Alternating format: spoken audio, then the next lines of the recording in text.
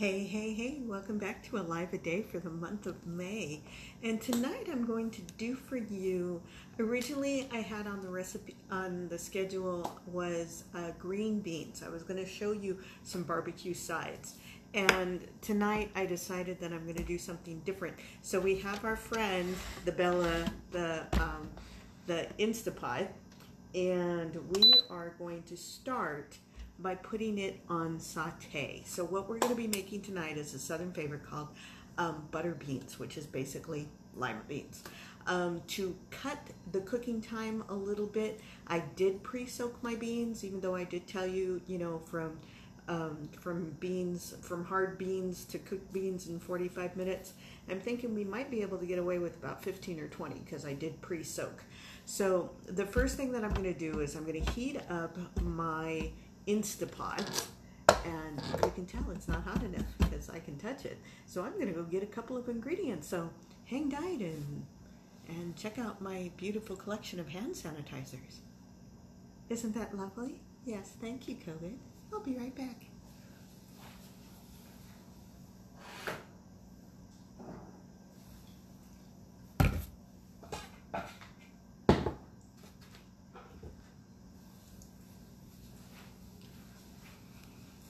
So, the Instapot is set at the saute setting.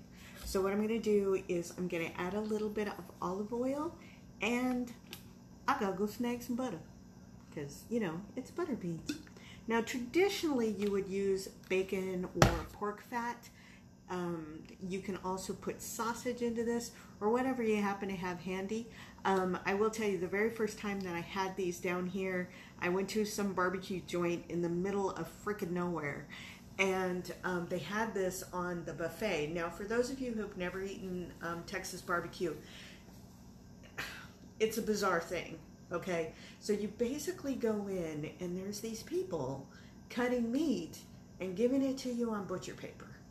And then they give you a half a loaf of bread. It's a really, if you've never experienced it before, you're gonna freak out a little bit. But anyway, so this place is known for their butter beans, and they had it on the buffet. And the buffet is usually where they keep the hot sauce, which is your barbecue sauce, but it's hot. And then they also keep the pickled onions, they keep the pickles, and any other accoutrement that this particular barbecue place is known for. They usually do like maybe a creamed corn, or they do green beans and bacon. And in this particular one, they did the butter beans. So I'm not quite sizzling yet. I'm getting there. I'll be right back.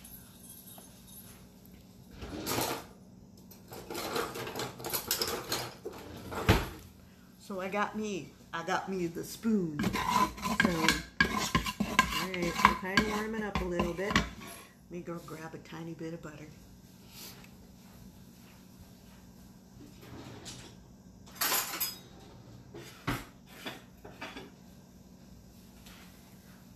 Now, I'm not quite used to working at this angle, so you know what, and I'm going to cut this hair off. I am going to cut this hair off. Please tell me in the comments below, do not cut your hair off. God, I want to cut my hair off. My birthday is June 11th, and I want to just kind of like make over this hair because it is making me nuts, especially this. I feel like friggin' Belle in Beauty and the Beast that has the little hair, and anyways.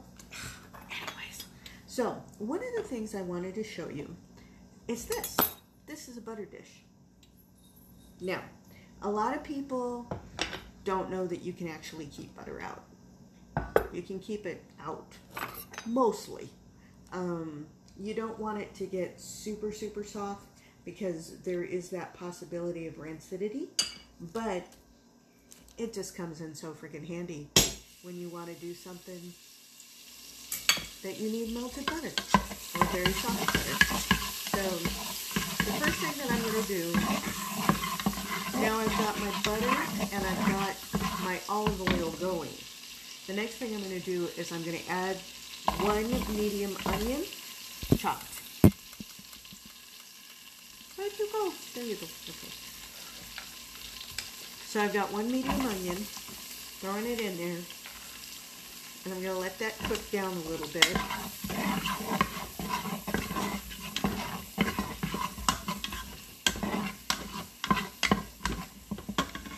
Then I have a half a stalk of celery, and I'm going to let that cook down a little bit, and I'll be right back.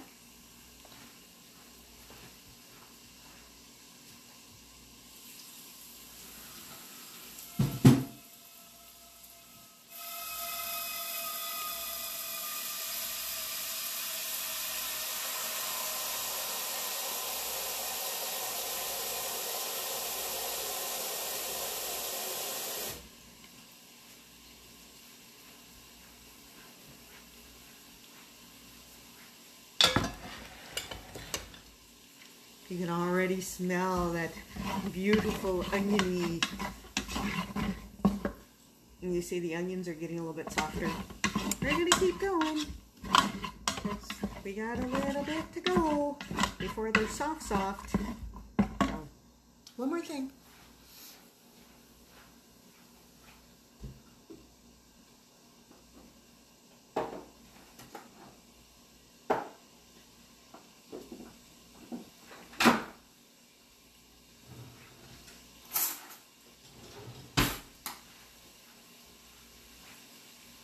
So we're still cooking. Cook. Now, you have to be kind of careful with the salt on this one, because we're going to be putting in smoked neck bones, smoked pork neck bones. And when you use any of your smoked products, smoked turkey legs, smoked neck bones, ham hocks, whatever you end up using, you're going to end up with a product that the part of the smoking process is salting them or soaking them in brine or something along those lines. And so you're going to end up with kind of a little bit of a salty. So you have to be really, really careful what you add. Okay, so we're still getting a little translucent in here. I'm going to add the garlic now. So what I've got is I've got 3 good size cloves of garlic, and I'm going to throw them in too. And we're going to start cooking now. Stir. And I'll be right back. I know you guys are just like getting this wonderful notice. The fan is not on. For the last time I did one that the fan was on, and I got comments about, turn the fan off. It's giving us, freaking us out. So, hold on. I'll be right back.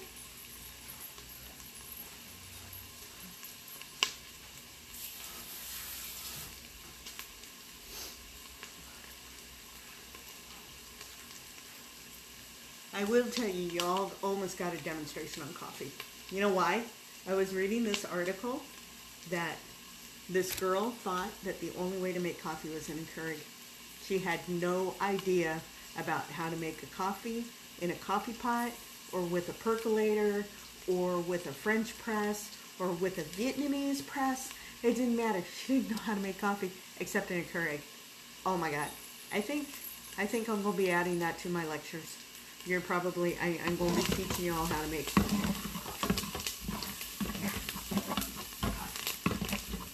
the lifeblood.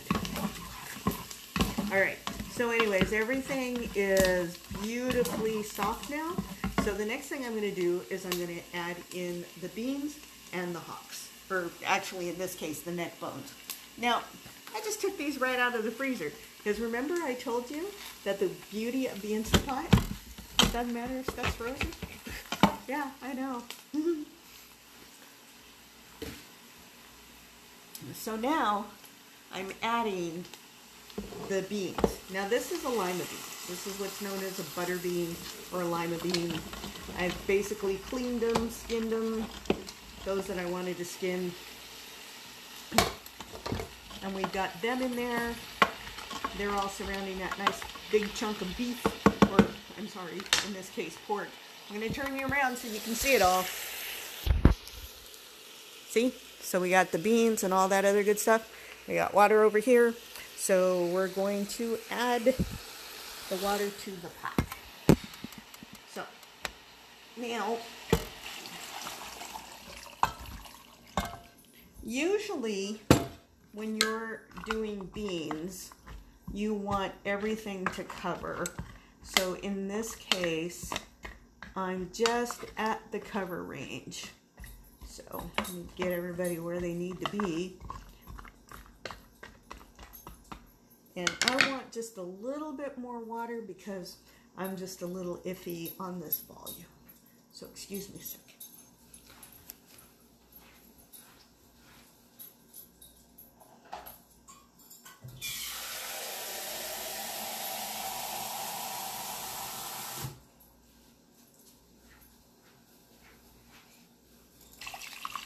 Okay, perfect. That's the perfect amount. Now, for me, I'm just gonna throw in a chili pod. You don't want to do a bunch of chili pods. Just 2 little chili pods. Smack them, snap them, put them in there. You don't need a lot. Okay. So I'm not even gonna add pepper because I've got the, because with the butter beans, you want flavor, but you don't want an overpowering flavor. You want this gentle, delicious, smooth flavor. So if you put too much in there, you end up having all spice and no flavor because you're overwhelmed. Now I have my favorite Chinese chicken bouillon. So I'm just going to put in 2 tiny scoops because remember, the pork is very, very salty. So we don't want things too salty. So we're just going to stir that up a little bit. Everybody's rocking and rolling. And we're going to put on the lid. So remember, with an Instapot, you want to make sure that this little guy, which is the valve, you want that in the position that it's supposed to be in. Okay? So I'm stopping the saute function and I'm going to put it on beans. So this particular pressure cooker has saute, browning, pressure cook, slow cook, soup, stew, meat, chicken, rice, or risotto. None of them say beans, but I know beans are about 45 minutes. So like I said, since I pre-soaked, I'm going to do about 30. Let's see what happens. So I'm going to go on to pressure cook, and I'm going to put in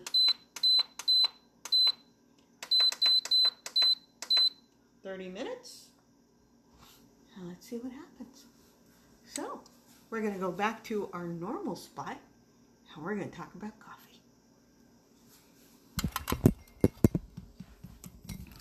Hold on. Alrighty. So today is May 23rd. And do you know what happened today on May 23rd, 2021? The first named storm of the Atlantic season reared its little ugly head. Yeah. We had our first named storm, and its name was Ana. A-N-A.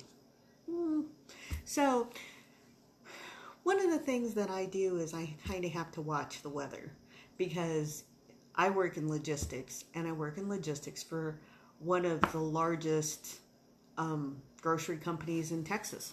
So, and this company prides itself on being the last to close and the first to open in any catastrophe.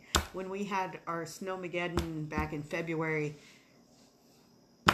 people in Texas were saying, if HEB was involved, if they were in charge, there wouldn't have been a problem. Everybody would have gotten through because, they're probably right. Our logistics team is off the chart. But anyways, so I'm going to talk to you a little bit about barbecue. All right. So I come down to Texas, and remember, I'm originally from California. And to me, barbecue was just something you did in the backyard. I didn't know anything about briskets. To me, a brisket was something you got for St. Patrick's Day, and it was pickled, and yeah, I didn't know anything about barbecue. Not a damn thing. And I come down here to Texas, and I'm trying to find a place to eat, and I'm looking around, and I see this place called Rudy's, and it's supposedly the worst barbecue in Texas, and I'm like, that's an interesting marketing scheme, but I'll give it a shot, right?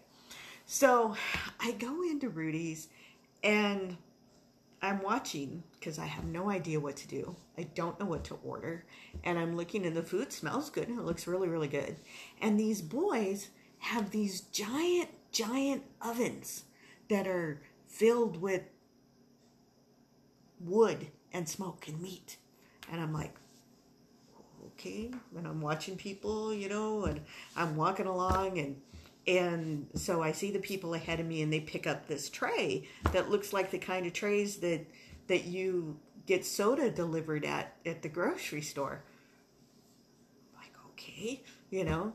And so they grab their little tray and they're all chit-chatting and I'm like, okay, I don't know what to do. So I'm listening so that I, try not to look like an idiot because I have no idea what the hell is going on. So the girl orders some sides and she tells the boy, I want this and this and this and this. And so the guy goes to this big oven smoky thing and pulls out this giant, like brontosaurus burger steak thing. And I'm like, oh my God. And he gets out his knife and he cuts off and he puts it on the scale, rips off this big sheet of butcher paper and sticks it in the soda tray and puts the meat on there and says, what side do you want? And the girl goes, I want this and I want that. And so he gets, like a big scoop and scoop. And then he gets another big scoop and, gives that and puts that in the soda tray. I'm like, okay. And then, he's looking at her and going, want bread? And she goes, yeah, I want bread. And so he gives her like a half a loaf of white bread, like Wonder Bread. And I'm like, okay. And then he's all, you don't want pickles? And she's all, yeah, I want pickles. So he gives her like a handful of like dill pickles, like hamburger pickles. And then a handful of onions, like marinated onions, He puts it all on that tray and he gives it to her. And he's all, you all want sauce?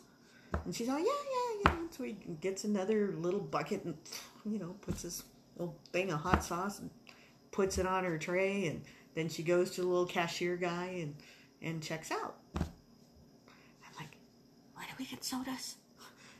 But you had to go inside to get soda. So I follow suit and I'm ordering the same thing they ordered because, I had no idea what the hell was going on, And the little boy slices me off, some, puts it down and, and he gives me my gloops and my plop slops and gives me to the end dude and the end dude gives me my half a loaf of bread and I'm like, okay, that's more food I've ever seen in my whole life, and so anyways, I go back inside and I sit down and I'm like, okay, I dig in, and I'm looking for napkins, I'm looking for forks, I'm looking for spoons, knives, anything, and I'm like, and I find, and I see them over there, and I'm like, oh, yeah, so I get myself a fork, knife, and, but then I'm still looking for napkins, right?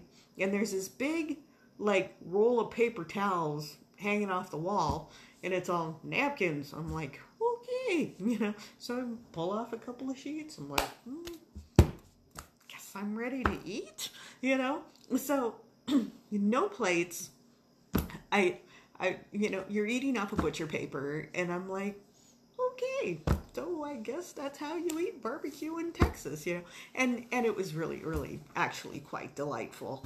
So I thoroughly, completely enjoyed it. So, and as I've lived here for 15 years, I've become quite enamored with the different kinds of barbecue that's offered down here in Texas. My neighbor behind us, every holiday, I'm pretty sure that for Memorial Day, he's going to be out there. He's got a big old smoker, and he usually has something going, and he does a dry rub, and, and there are countless YouTube videos on the wonderful world of barbecue, Texas style. There are shows on Netflix and the Food Network that teaches you all about barbecue. Well, I personally am a big fan of barbecue sides. Okay. And so I grew up with corn, like cream corn. So my mom used to make this thing called wo-he-lo chowder, and she learned it in religious release, like at camp or something like that. And basically what it was that you sauteed bacon and a little bit of onions and you added a can of cream corn and a drained can of whole corn, and that was wohelo chowder. So that was one of my favorite dishes growing up. It was one of my favorites, and wohelo actually stood for work, health, love. And like I said, it was a camp there. Hi, Terry, and hi, Terry. I just love it that Terry and Terry are on. Like, hey, Terry, this is my friend Terry. Terry, this is my cousin Terry. So, anyways, so my mom used to make this wohelo chowder every once in a while, and it was like one of my favorite dishes. And I make it periodically. I really, really love it, especially if I can get fresh corn, because I prefer to use fresh corn over canned corn. But so I go to one of these barbecue places, and they have this thing called creamed corn. So I'm kind of expecting, maybe it's like wohelo chowder. I don't know what to expect. I've never had Texas creamed corn before. And so what it is, I kid you not, is they take a big old pot, they fill it full of a bunch of cream corn and a bunch of whole corn, sounding familiar, and then they throw a friggin' brick of cream cheese into it and like a half a pound of butter. It's craziness. Craziness. And oh my God, it's so friggin' good. I'm just like, I make that, for Thanksgiving now. That's my corn side. Because it's just the bomb. I mean, it's absolutely the bomb. And so that's one side. Now, the other side that I absolutely love is green beans. And same thing. You saute some bacon, you saute it with onion, you add a can of canned corn, not canned corn, you add a can of drained green beans, and you add a can of chopped tomatoes. And depending on which, house you go to, sometimes that's all it is it's just onions, bacon, and beans. Sometimes it's with the tomatoes, sometimes it's without the tomatoes. It depends on who's making the sides for that particular barbecue joint. But one joint that we have here in town called Bill Miller's, I happen to be very good friends with the butchers because I delivered their meat for 12 years. And so they told me that what they do to make their beans special is that they add their special barbecue sauce. And I'm like, oh my God, but you know what they use? They don't make sausage. They use shanks. So they boil up their shanks, probably in a pressure cooker, and then they cut up the meat and they add that. And so you got these nice big chunks of beautiful meat in their green beans, which is just absolutely delicious. The other thing that you're going to get if you ever go to barbecue is pickles. And some places go like hog crazy about their pickles, and other places they just serve you the big old dill pickles that you get at the grocery store. One of the things that I discovered down here that I don't really remember in California was what's called bread and butter pickles, and they are like a sweetened pickle. It's not like a sweet pickle, and it's not like a dill pickle. It's kind of in between, and it's called bread and butter. And oh my gosh, I love bread and butter pickles. Love them. Well, one time I'm traveling with my girlfriend Bambi, and we're going to Wichita Falls, which is about as north of Texas as you can get before you hit Oklahoma. And we stop at this place that has this giant rocker out front. And the rocker is touted as the largest rocker in Texas or the world. I can't remember which. And we go in there and we stop and we have barbecue. And they have all of these pickles and canned goods readily available. And I was like, that looks interesting. And what it was pickled green tomatoes. And oh my gosh, was it so good. It was like bread and butter, but it was green tomatoes. And it was delicious. And so now, this time of year when the tomatoes are beginning to come in and you see the green tomatoes showing up in the grocery stores and at the farmer's market, I'll buy like 4 or 5 green tomatoes. I'll cut them up. I'll make bread and butter. I'll make green tomato pickles. That's some good stuff. That's some very, very good stuff. Now, my absolute favorite Texas barbecue story, I have to tell you. Going to Houston and back is about going to Houston is about 3.5 hour drive, 4 hours if you stop at Buc-ee's. And Buc-ee's is a whole other shebang, and I'll have to tell you about Buc-ee's one day. But anyway, so on the way, there's like this hexagon-shaped building, and it's called Mike Micassa's Barbecue. And it always intrigued me because it was this dome. It was a hexagon building. It didn't look like any other barbecue joint I'd ever been in. And so I'm traveling down to Beaumont for a Tops function. And Tops is Take Off Pound Sensibly, which is a group that I belong to. And we're on the way back to San Antonio, and we're hungry. And I tell my girlfriend, Bambi, I said, hey, Bambi, I said, I always wanted to try out this Mike Micassa's barbecue. Let's check it out. She goes, okay, let's go, right? So we go, and there's enough cars in the parking lot for me to at least assume that, it's a good barbecue place. And we go walking in, and I kid you not, there is not a space on the wall, on the rafters, above the cashier station that does not have some kind of taxidermied critter. I kid you not. The place looked like Country Bear Jamboree attic. I am telling you, there's a bear over here, there's a moose over there, there's a couple of elk, there's a deer. And Bambi and I are, like, well, we're already here, and the prices are good. Damn, it smells great. And I'm kind of like looking, kind of going, do you think maybe those squirrels might be in the barbecue? And she goes, I don't care, let's eat. I'm like, okay. Let's be brave, we wanted to try it, okay, so I sit down, and directly behind Bambi is this large black pig, and I'm like, Bambi, is that a javelina? And she goes, yeah, that's a javelina. I'm like, wow, and there's like bobcats and foxes, and we're just like, oh my God, but the food was off the charts. I mean, it was totally friggin' good. And I'm all handling my money underneath the taxidermied squirrel, and I'm kind of like, okay, So Bambi and I are just dying, and I tell Bambi, I go, Bambi, I don't think these critters are gonna jump up and start singing anytime soon. Because honestly, that's kind of how I felt that I was like in Country Bear Jamboree, And, there was blood on the saddle. There was blood all around. My California friends understand exactly what I just sang. So, anyways, I'm just looking at this place, and I'm just like, oh my freaking God. It was just so bizarre. It was so bizarre. And so, we eat our meal. We have a good time. We start heading back to San Antonio, and we're dying. We're absolutely dying. And I kid you not, 1 block north of Micassa's barbecue joint was a taxidermy joint. So do you think those two were in cahoots? I lay you money. Those two were in cahoots. It's like, hey man, I'll just bag me the best damn 9-point buck or whatever the hell, I don't know. And, can you all fix it up for me? Sure, yeah, okay, And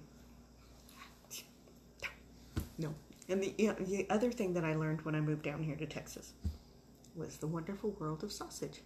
Because remember I mentioned, a while back that, Texas was founded by a lot of Germans and Polish people, and they're really craftsmen when it comes to the wonderful world of sausage.